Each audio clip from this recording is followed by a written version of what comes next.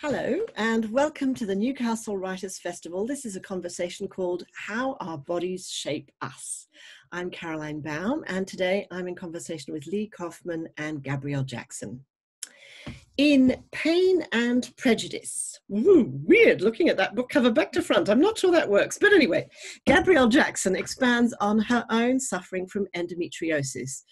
To give us a shocking insight into the way the medical profession fails women in their right to health for all. In Imperfect, let's try this cover. Yes, that looks strange too.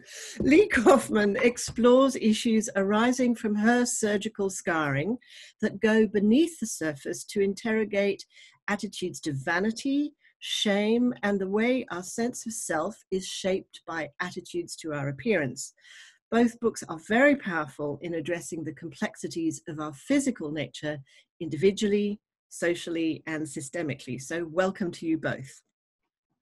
I have to say, Gabrielle, starting with you, that as a woman who suffers from fibromyalgia, I really related to a lot of what you said about how long it can take to get a diagnosis for a disease with mixed symptoms and chronic pain. Just give us a bit of a snapshot, if you like, of why you think chronic pain gets such a raw deal from the medical profession. There's an easy answer and a more complicated answer. And the easy answer is that medicine just doesn't understand how chronic pain works. They understand the mechanisms of acute pain quite well, and that's pain that you get when you have an injury or after surgery or there's some tissue damage.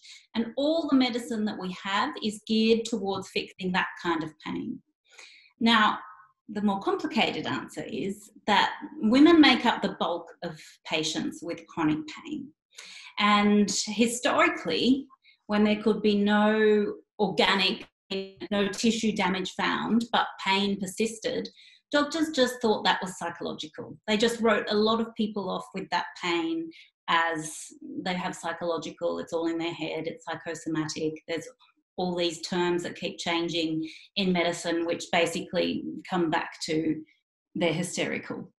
And I think, obviously I can't prove this, but I think that part of the reason that we don't understand chronic pain as well as compared to other disease states is partly because most of the people who have suffered are women.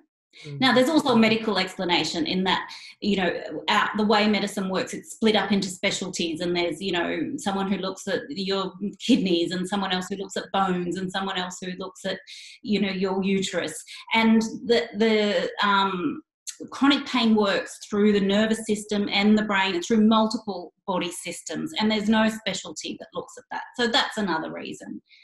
Okay, because one of the things that I wondered is you seem to be implying, and the research and the interviews that you do lead me to believe that in a sense women are expected to put up with pain as if it were our lot in our lives from the time that we get periods. Would you say that you think that that is the overarching kind of idea in the medical profession and maybe also in the general public? Yeah, absolutely. I think that's part of it. I think that there is a belief that because childbirth is painful and because some women have period pain, that pain is normal for women and it's to be expected and they should just put up with it. But pain is always telling us that something's wrong. It's not normal to have pain that interferes with your daily life, period pain that interferes with your daily life or that stops you from doing things. That's not normal and that should be investigated. And far from, being able to cope with pain, the science very clearly now says that women have more severe pain for longer periods than men. And that by not doing anything about it, that can actually create more pain. So by telling women that pain is normal, put up with it, we've potentially caused millions of women to live in pain for their whole lives. Lee, I want to come to you and ask you, your book starts with, the sort of superficial evidence, if you like, of surgery, drastic surgery that you had when you were quite young in terms of scarring. Was there also an element, because you haven't, I don't think, mentioned this in the book, of intense post-operative pain that you've had to sort of get over? Yeah, definitely. I did write a little bit about this, but I deliberately, in Imperfect, focus so much on discussing appearance because we often treat appearance is something we trivialize. Not that pain is not highly, of course, when you have a really severe pain, it overrides everything. But I wanted to focus on a more sort of neglected aspect of women's life. Neglected as in literature as opposed to life, actually, how we experience it. But yes, look, I had all my surgeries done, and I don't even know how many it was, probably around 15 or maybe more by the age of 11. So there was a lot of pain because I happened to have my surgeries in the 1970s, actually more sort of early 1980s in the Soviet Union. And in the Soviet Union, the science was really, valued, and there was a lot of government money that went into science, whether it's medicine or space science, but it was also into this kind of very theoretical aspects of science, so the kind of aspects that would bring glory to the state. Like my father, who is a theoretical physicist, he had a very good sort of support from the government, but the practical implications of all that science didn't really trickle to the people. So in hospitals in the Soviet Union in those time, you were very lucky if you had a semi-clean dressing gown to wear or a towel to use. And in fact, it was even more rare to find was not a clean towel, but a sober healthcare professional. So everybody smelled of something there, whether it was beer or maybe if it was a surgeon, it was champagne. But so in this sort of system, with this kind of priorities, it was the pain as well as aesthetical considerations, how the skin is going to end up, were really not important. What was important is to survive. The surgeon who operated on my heart, I mean, my surgeries were all sorts of surgeries, but it's all started with open heart surgery. And when I was 8, and the surgeon was supposed to operate on me, my parents actually had to bribe him. They sold all our family jewelry to bribe him not to operate on me because his nickname was the Butcher, which meant most of his patients didn't come alive. But he had a brother in Kremlin, so he kept his job. So I did survive the surgery. So surviving was already a big bonus. But in terms of anesthetics, I mean, there's a lot of stories that I can tell. But just one quick thing that I'll end with in terms of pain was that I remember my second lot of surgeries was related not to heart surgery, but I just happened, it's serendipity in my life, I just happened to also be hit by the bus as well as being born with heart defects. So when I was 10, I had a whole series of surgeries. And I remember, because my biggest injury was to my left leg, and it was basically, my bones were not broken, but the whole, I don't want to make it too gross, but the whole flesh and skin kind of came off. It was like it was burned. And so part of the process was, I had multiple surgeries on that leg, and in between you had to sort of change dressings. And in the Soviet Union, it's of course painful in every hospital, but you would imagine when in the Soviet Union, if you don't bribe the nurses, they talk about free healthcare there, but if you don't bribe the nurses, they won't do anything. And even if you bribe, it wouldn't be very nice. So I just remember that's the last image I'll end up. I remember being sort of having this, I forgot what it's called in English, the walking stick, like when you support yourself. Crutches, thank you, yes. So I had the crutches. And I just remember every time I had to do this sort of dressing changes, trying to run away with the crutches, but the crutches wouldn't take me too far. So that's sort of my visual image when I'm thinking about that pain at that time. That does sound very traumatic. Gabrielle, I want to ask you something that is a personal question from me, as something that I've experienced, which was, I don't know whether you felt this with endometriosis, but I certainly felt this with fibromyalgia. I felt ashamed of my body for letting me down and angry with my body for letting me down. Did you ever feel like that about your endometriosis? Did you feel like you had this kind of, that you were the host and something had invaded you and you felt cross with it?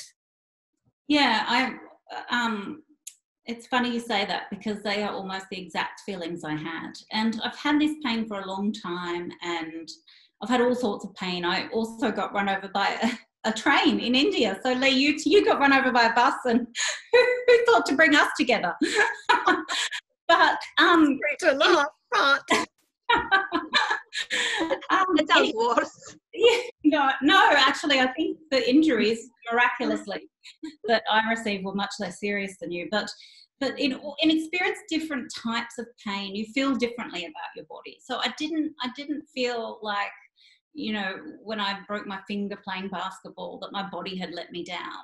But after a couple of years ago, after I had my second surgery for endometriosis and also adenomyosis, which is a similar thing in the uterus, I felt so angry, and I felt really betrayed by my body.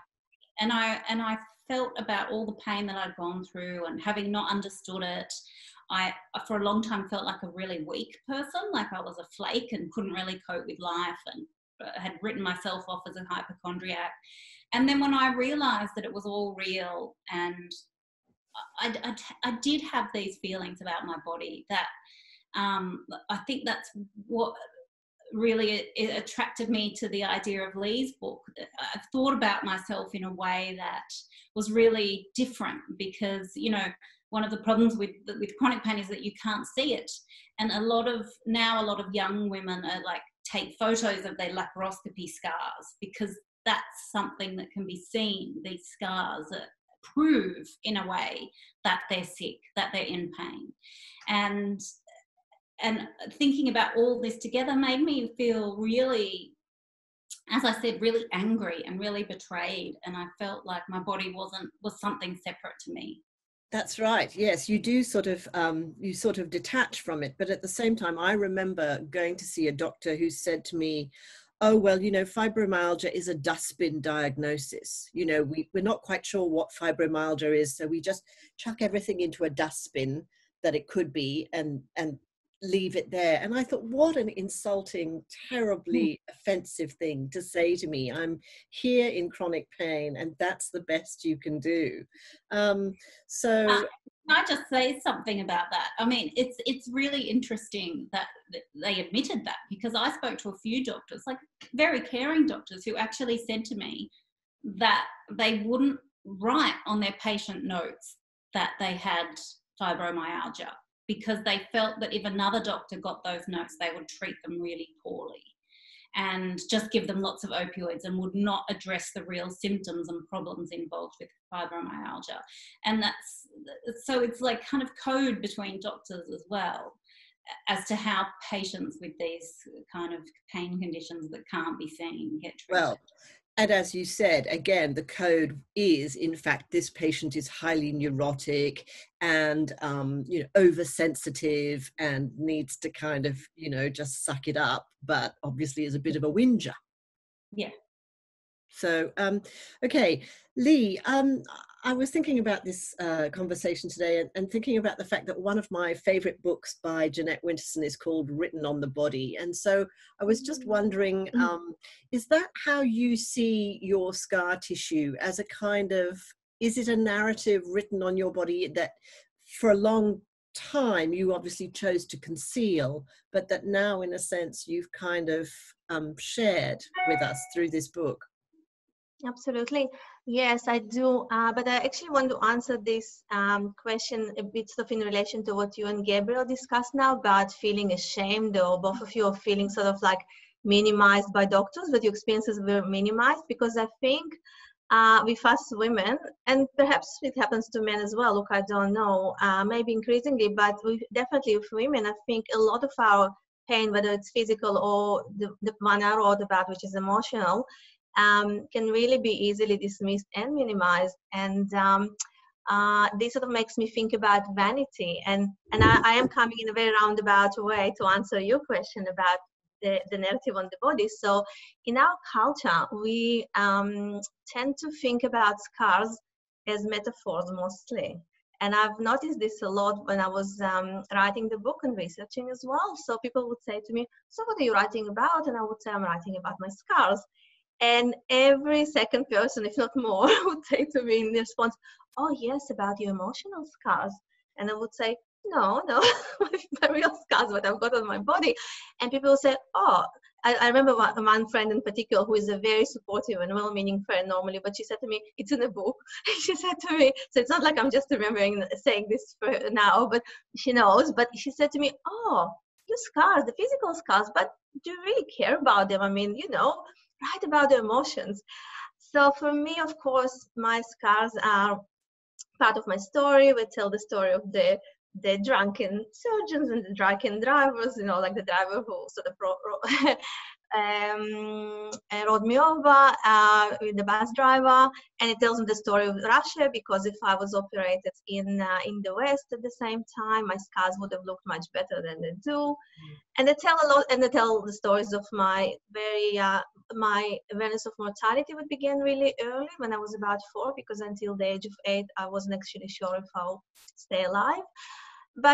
And this is all important, but I think we often tend to dismiss this idea that appearance is important in the lives of women. Funnily enough, as much as we are appearance-focused visual culture, and to me this comes back to what you and Gabrielle were discussing in terms of minimizing this sort of pain of women. So women at the moment, this is the paradox. This is sort of part of the reasons why I wanted to write Imperfect, because we live in this paradox in this society where women on one hand are expected to look really great. They're supposed to, if we don't sort of put makeup or diet, or, we're not doing our best, we're not fulfilling our duty in a way. It's like you see this in celebrity magazines, that when a celebrity appears without makeup, she had an unmade up face, she committed some transgression. On the other hand, though, for very, very positive and good reasons, for feminist reasons, we kind of supposed to also love and accept ourselves. And the reasons for this sort of idea, they're very beautiful, but they're not realistic, because in reality, it's very hard to accept yourself. And then you walk out on the street and there's all this advertisement of beautiful women, or when people, especially people with visible differences, who are teased and sometimes like even assaulted on the street. And so so we can never win. On one hand, we're supposed to be beautiful. On the other hand, we're supposed not to care about our appearance. And I think this comes really to this idea of, again, minimizing this pain, so being accused of vanity. And I'll just quickly say, that when I was, so in Imperfect, I tell my story, but I also interview people. And when I interviewed people with different differences in their appearance, especially women, often they would then, after our interviews, thank me profusely and send me emails and say really lovely things, how it matched with men to them. And I would sort of feel like I didn't deserve it. I still feel I didn't deserve it. And it occurred to me that the reason they were thanking me so much was not because of something amazing I did. I really haven't done anything. I just met with them and asked them some questions. They were actually thanking me because I followed up those emails. I said, why did it mean to you so much? They thanked me for what I did not do. And that was, I did not dismiss what they were saying to me. I didn't say to them, "You're beautiful as you are. All bodies are good bodies. Don't judge book by the cover. Your beauty is really skin deep," because it's not, and we know it's not. I mean, it's a bit like a woman who I interviewed in my book who has dwarfism, and she said to me, "Look, I can say to myself all the time, I'm very beautiful," and she is beautiful, to be honest. But when she goes out on the street and people do things like throw bottles at her and yell abuse, you can't really. It's not sustainable. And I wanted sort of in the book to open this conversation and say, let's not talk about appearance in terms of body image, how we feel about it, but actually how with other people, or we as well, judge others. So I think it's really relates to this idea of doctors not believing women and sort of dismissing their pain, and as well pain about what they look like. Well, I think that's one of the things that makes this book so complex. And, I found myself sort of shifting in my seat at times, feeling uncomfortable, asking myself questions about my attitudes to many of the things that you interrogate. And I'm so glad that in the book you are so bold in tackling the issue of vanity, because I think that vanity is a taboo subject. And at one point, I can't remember exactly how you say it, but you say, until we admit that it matters, until we admit that our appearance matters, we can't allow ourselves to care less about it. We have to talk about how much this stuff matters in order to be able societally to let it go and to be free of this stuff. And I really like that. So I want to come back to ask you a question in a moment about the sort of ambiguities of your feminist take on some of this stuff. But just moving into that area with you, Gabrielle, I wanted you to talk a little bit perhaps about how you see racism and class issues impacting on women's health, because clearly this is a big topic in your book. Yeah, it's a huge topic. And can I just say quickly in response to you know, how we look and how it's treated? I mean, I think even when it comes to pain, so much of how we're treated by society, but that also means doctors, is about how well we're fulfilling the feminine ideal. And the reason that a lot of doctors don't like patients with chronic pain is because that they come to them complaining and they want sympathy. And that is something that women are supposed to provide to other people. You know, they're not supposed to complain about their lot. They're supposed to look after other people's needs. They're supposed to give sympathy to their children and their husbands and other people in their life. And it's really confronting for a woman to say, I'm in pain and I want to be helped and I deserve better than this. So I think, you know, the themes in our two books are very similar, even though we're talking about something that can be seen and something that can't be seen. So can I just... I'm so sorry. I didn't mean to. I just want to say to Gabrielle, but also I forgot to respond. But you were saying about those women who take photos of their scars to prove that something is they're indeed sort of unwell. This is that resonates with me so greatly, because I came across women like this too. It's, you know, so I really understand how difficult it is, again, in terms of appearance as well, when your appearance does not actually express what you feel inside, the discrepancy between the appearance and the inside sensations. Which in fact makes another complete diversion that we won't get to cover in any depth, even if we can touch on it at all. One of the other chapters in your book that's so completely mind-boggling is the chapter about body modification and people who deliberately change their appearance. And you go into you know, a kind of exploration of what the motivation for that might be, and how we like to try and interpret this as a sort of form of you know, psychological, well, a mental health problem. We pathologize that, and you offer different perspectives on that. So Gabrielle, can we just go back to race and class? Yes, so the race and class are huge issues in medicine, and especially when it comes to women in pain. There's lots and lots of evidence that women of colour in going into emergency rooms in pain are just written off as drug seekers straight away. Their pain isn't taken seriously. And I unfortunately sat in a really terrible inquest into a young woman called Naomi Williams in the New South Wales town of Tumut. And she had had ongoing pain for 6 months. She'd had nausea as a result of the pain, and she'd presented to the hospital numerous times, and they had just totally written her off. And the last time she went, she was 6 months pregnant, and she said she was in pain, according to her cousin and partner, and they gave her 2 Panadol and sent her home in half an hour. And she was dead 15 hours later. And I really tried to look at how assumptions about women based on their class and race affected medicine. And there are lots of studies that have been done into this, and studies that show even today medical students believe that Black people have thicker skin, or their nerve endings don't feel pain in the same way. There's these really kind of weird and ancient assumptions that get passed on in the way that medicine works in training. And it's the same, it's a class issue as well. A lot of poor women they'll just be written off, or they're trying to get out of work, you know.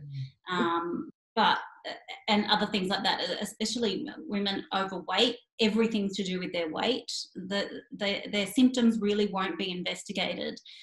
at first, because everything will be just put down to weight. And in terms of like people who might be transitioning, their pain isn't taken seriously because it's the hormone. So whenever there's an excuse or a reason that medicine can put in, they will do that first rather than investigate. But certainly everything that I found was that women of colour are just in a really, really terrible situation. In trying to advocate for themselves, they're seen as angry and aggressive. And as if that were not shocking enough, one of the things that just staggered me when I was reading your book, I mean, there were so many things that did this to me in your book that were absolute revelations, was the research that shows that health surveys often don't recruit women at all for research, and that drugs are tested predominantly on men. Yeah, that was one of the things that actually drove me to write the book, because I was so shocked by it. It wasn't really until the 1990s that clinical trials started recruiting women, and that's because of a women's health movement, and basically they were forced to by the American government. And once that changed, you know, it started changing around the world. But even now, lots of drugs are only tested on men, or even male rodents, and even male cell lines. Most of the things we know about medicine come from the study of, you know, the preclinical studies are mostly done on male cell lines and male rats. And this is a really shocking statistic that despite 70% of people in chronic pain being women, 80% of the drugs we have now have been tested on men or male rats. I just, you know, it's very, very hard to believe that that is the case in the 21st century. And the really, really sad thing about that, sorry, I'll just add one thing quickly, is that now medical science has started to understand that chronic pain works differently in male and female brains. So by only testing on men, we could have thrown out a whole bunch of treatments that may work on women but didn't work on men.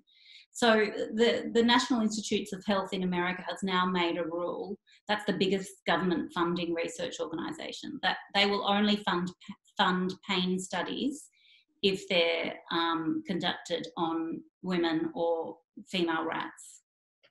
Women. But that happened 2 years ago. God, that is just unbelievable. I'm glad to say that Zoom has lifted the 40-minute time limit on this particular conversation, so we can go on for a little bit longer. Lee, I just thought you might want to pick up on what Gabrielle said there about people who were overweight, because you tackle that issue in the book as well, again, from a very interesting angle in terms of the movement. I think, you know, some people would call it the fattest movement. So would you like to say something about that part of the book? Yes, of course. My mind was ticking as Gabrielle was talking, of course. Yeah, so there's a fat discrimination.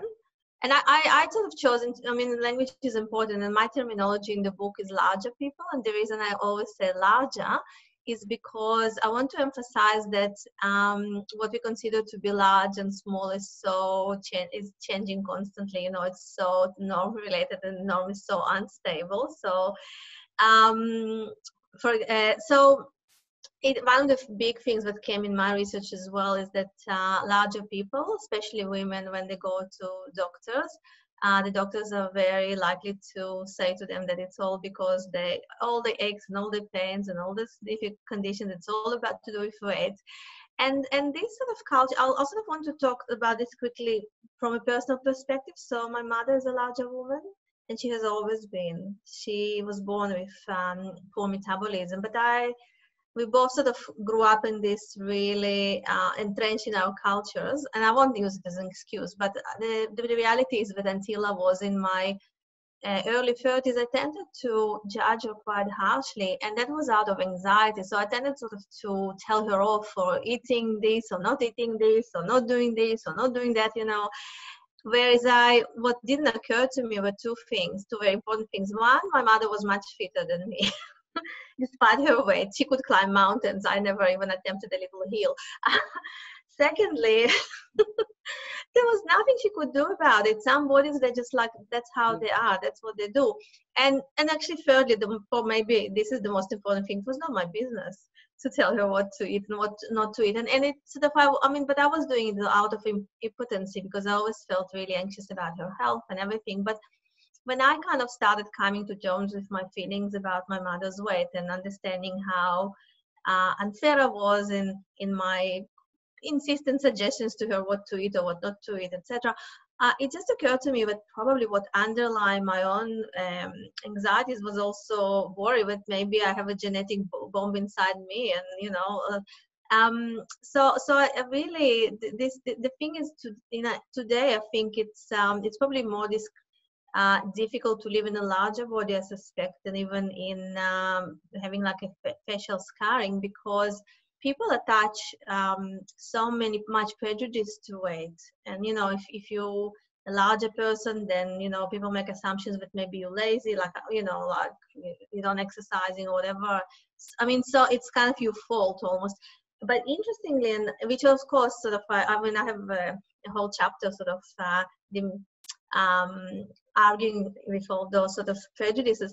But it's really interesting that this sort of attitude about feeling guilty or feeling kind of that you're at fault for your appearance trickled down to me with my scars, even though scars is really not something I could have I had nothing to do in not that, again, like thinking now about my mother, there's nothing she can do about her weight really, but it was the same with my scars.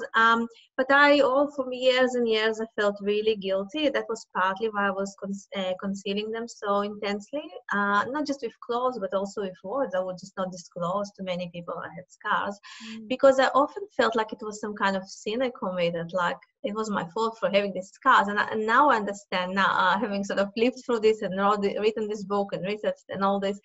But I was sort of caught in this cultural imperative that it is a woman's duty, A, to look good, and B, what Gabrielle was saying before, it is a woman's duty to protect the public also from her imperfections. So if I have scar, and it's not just me, it's some other women I interviewed, they were talking about how important it is to them to cover their bodies who are different from the norm, so say not to scare children or something like this. But when you think about children, like now I've got my own 2 little children, I was so happy that my oldest son, it took him 4 or 5 years, and about 4.5, and for the first time ever he said to me, "Mom, what happened to your left leg?" And he's seen me for such a always, and it didn't occur to him that my body was actually different until that age, because he was so used to me. And I really think that this visibility, whether it's of like what Gabrielle is doing, writing and talking about her illness, or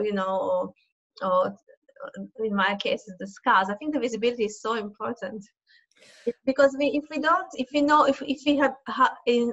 we habituated to certain differences, we're less likely to mystify them and sort of write all these mythologies around them.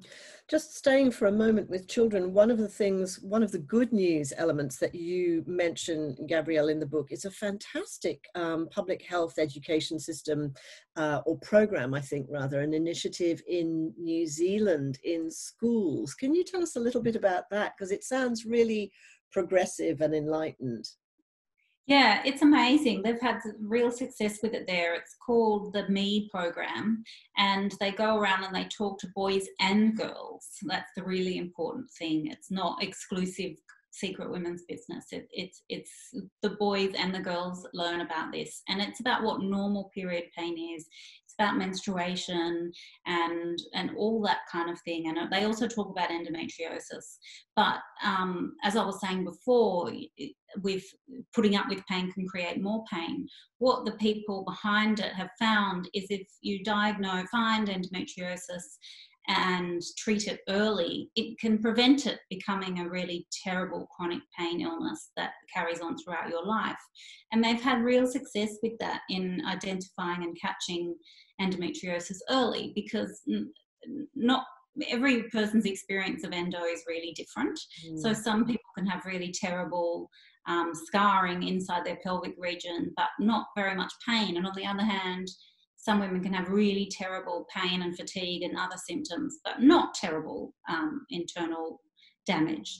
So it's really interesting. But even there's been stories about boys going home and saying, "Mum, you know, it's not normal what you're putting up with every month, and you should go to the doctor." And it's been so successful that part of the Australia's National Action Plan for Endometriosis involves a similar program. And that's actually being trialled in South Australia now, with a view to rolling it out around Australia once it's finalised. And that's such good news for young girls and boys too. It certainly is, and it's another reason, of course, to love New Zealand. Lee, I just want to go back, because we were talking a little bit about politics with Gabrielle, obviously about the issues of discrimination on race and class lines. I wanted to talk about the sort of thread that underpins a lot of Imperfect, which is your own internal dialogue about your feminism and the tension between your feminism and other ideas that you have, that you explore so candidly and with a lot of courage, I think, in this book. So you have a kind of ambivalence around feminist discourse about the body. And one of the things that I thought that you said that was really intriguing was that self-acceptance as a duty is not helpful. And I wanted to ask you what you mean by that, and why you think accepting of oneself as a sort of public, you know, I love the way I am kind of statement, why that is not beneficial.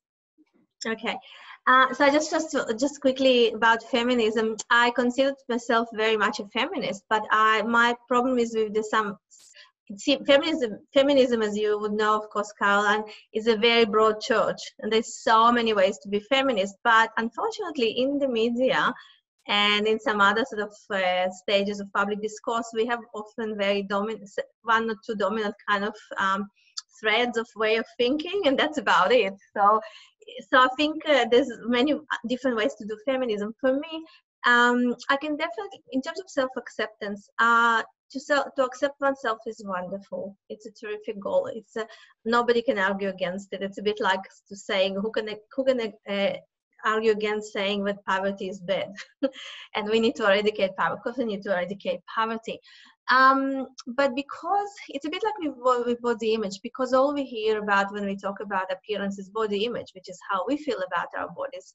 And I think we need to also talk about how we actually make assumptions about other bodies, because that will be more helpful. It's the same self-acceptance for me. The pressure at the moment is on women, and I would say increasingly on men too, because men also are now being judged by higher and higher standards, especially younger men, in terms of appearance.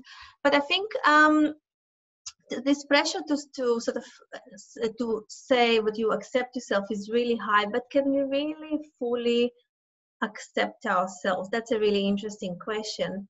And I'm not just talking about appearance, I'm talking in any type of, you know, in many different areas of our life. For me, I find it more helpful to think about self-acceptance as a verb as opposed to noun. I think it's more realistic. So acceptance is not, I don't see self-acceptance like an object. So, okay, so I worked hard, I created this object, it's shiny, beautiful, I put it on my shelf, and here it sits. I accept myself, I love myself as I am. For me, at least, it doesn't work like this. What I think it's self-acceptance is a work of progress. It's something that we unfortunately always need to sort of work at. And I think some psychologists of appearance, when we think about how we feel about our appearance, and I think again it relates to many other things, I think about it as dormant stressor. So when things are better in our life, it's easier to accept ourselves and feel good about what we look like. But when things go a bit wrong, maybe we get divorced, maybe, I don't know, whatever, lose a job or coronavirus. Yes. So when at times of stress, this sort of dormant stressor can also become more awake. And I think as a culture at the moment, it's almost becoming socially unacceptable to say, no, I don't love my body and accept myself exactly as I am. It's like you see, and I think I think it's sort of it's like you're not a good enough feminist for women, at least. And I think it's blaming the victim and putting pressure on people who actually are more vulnerable. For years and years, I used to feel shame about my scars and grief about my scars.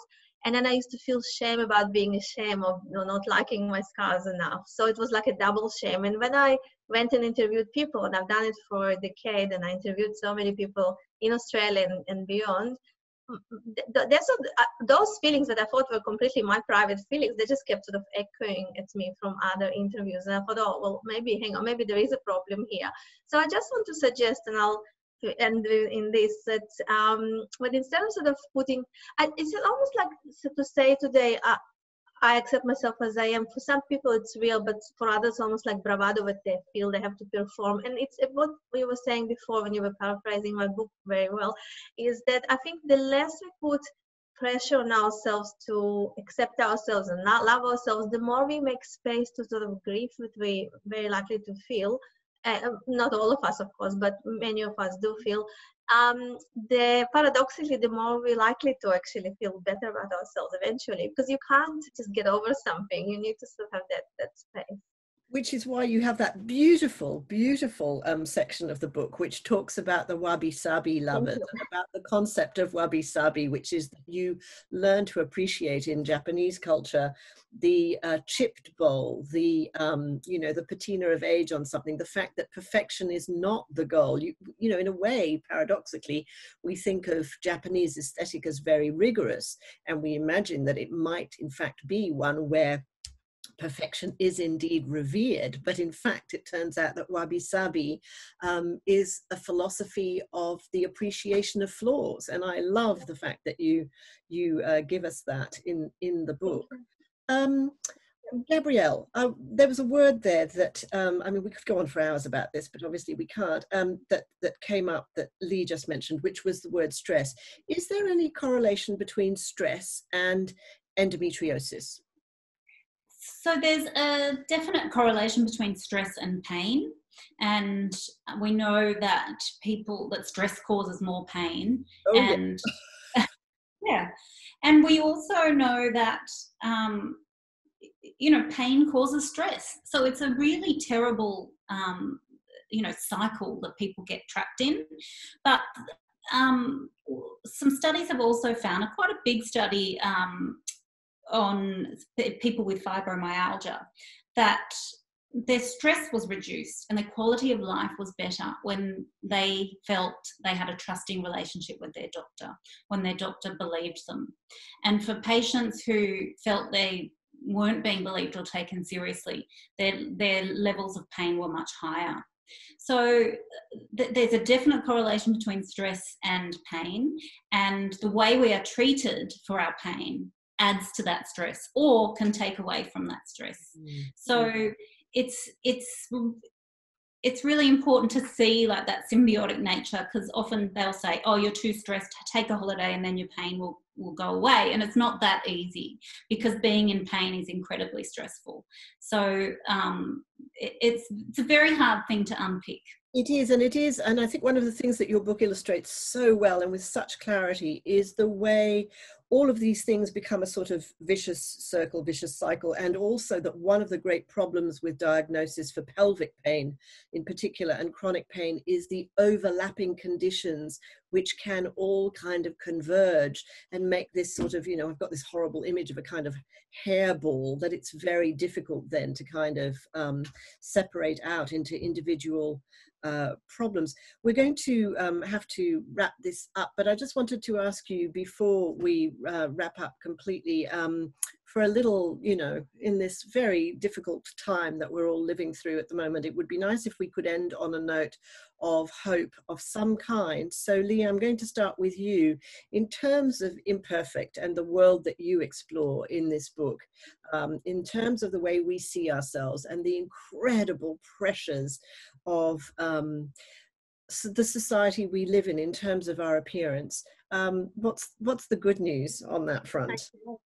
There's quite a lot of good news, actually. So, of course, I won't talk on and on, but very briefly, I think we're starting, as a society, starting to get a bit bored with the perfection.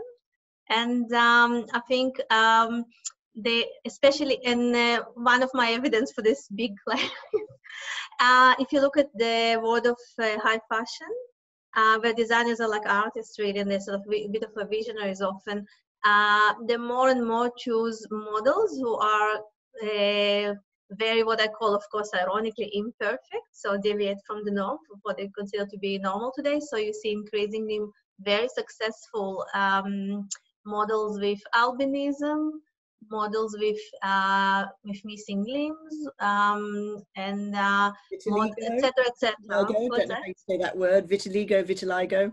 Yeah, I don't know how to. That's right. That's why I hesitated, and I thought I'll give this as an example or not, because I didn't know how to pronounce vitiligo, maybe. You know, and so that's one thing. So in high fashion, you definitely see much more diversity. Also, if you look at cultural representations, cultural narratives, you know, like TV series, popular fiction, songs, and things like this. Increasingly, we are starting to see a bit more representation, and I'll give just one example, with which I'll probably end.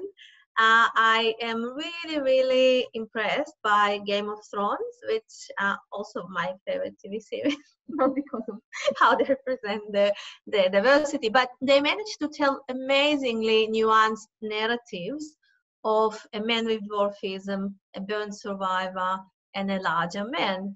And the reason I think they're very nuanced is that imperfections, what I call imperfections, don't define them, but they also don't minimize them. So we see the weight with their bodies put place on their lives, but we also see that they are much, much, much more than that, and they're very fully fledged characters. So what I'm looking for now, and that probably will be my end, is what I'm looking for. I'm looking to such a nuanced portrayal of a woman in popular culture. That's my wish for after coronavirus. Somebody will take up this. That's a great challenge that you're issuing to yourself, to other writers, and to other art forms. So that's a great note on which to end. And what about you, Gabrielle, in terms of either chronic pain, pelvic pain, endometriosis, what are you seeing in terms of light on the horizon? It's really interesting that you asked that as the last question, because I started writing my book really angry. I was so angry and resentful of the 20 years I had been diagnosed and had so little information about what that disease meant. But in the course of writing the book, I met so many doctors and pain researchers and physiotherapists who really, really care about this issue, and who are trying their best to get better treatment for women and girls and other people with these chronic pain issues. And I think Australia is a really good place to be, because there are lots of stuff happening in chronic pain in Australia. And since my book has come out, I've been even more excited, because I cannot tell you how many doctors have got in touch with me, mainly doctors and physiotherapists, and unfortunately they're all women, but they are so supportive of this book, so excited that more women are talking about their pain, that more women feel ready to admit it and to talk about it in public. And I feel there's a real groundswell of public anger, and that's how policy changes. That's how we get medicine to change. Absolutely. Look, I think that both books, in a way, your book is described on the cover as a call to arms for women and their bodies, but I think that would actually apply to both of these books. And there is a sort of sense of momentum and of wanting to take the discussion further in both of your books. So I'm really grateful for that note of optimism from both of you, particularly right now when we need it most. So thank you both very much, Lee Kofman and Gabrielle Jackson. And I urge and recommend everybody to read these books as soon as possible. And thank you both very much. And thank you so much for sharing it so beautifully. Thank you for your question. Thank you, Cara. It was My pleasure.